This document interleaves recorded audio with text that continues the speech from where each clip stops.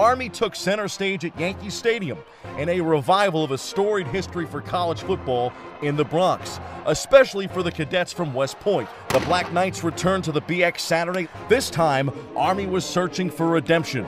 Rutgers stood in its way.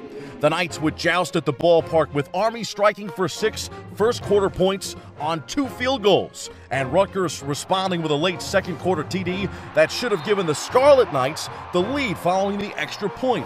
But a missed point-after touchdown, and the two went into the half tied at 6. Flash forward, freshman wide receiver Brandon Coleman nabbed a 38-yard strike for a 13-6 lead at 11:20 in the third, and Rutgers was back in business. Oh man, this is an emotional moment, just to come out here before the game and just watch, just take pictures and see. I've never been here before. I'm not even from here, so just to see that was just amazing. Army would respond in the third on a Larry Dixon rushing TD, and this time a missed PAT by the Black Knights held them back.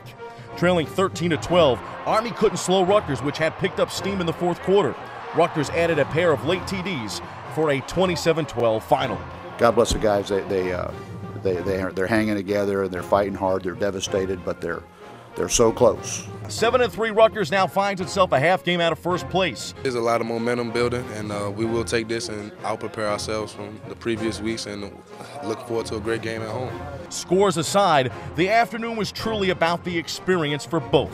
The guys love playing here. I mean, it's an exciting place to walk into. We're in the locker room, and especially our guys that grow up playing baseball, the ones that have a baseball background. They were tourists there for a while. I told them, I said, enjoy it, soak it up, take your, they worry, can we take pictures? Take your phones out and then when you walk back down those steps, get ready to play. It was just a great atmosphere, considering the Yankees are my favorite team. It was definitely a pleasure, and playing here is it was definitely a dream come true. In the end, today was a victory for the visitors and the borough of the Bronx as well. This is Bobby C. reporting from Yankee Stadium.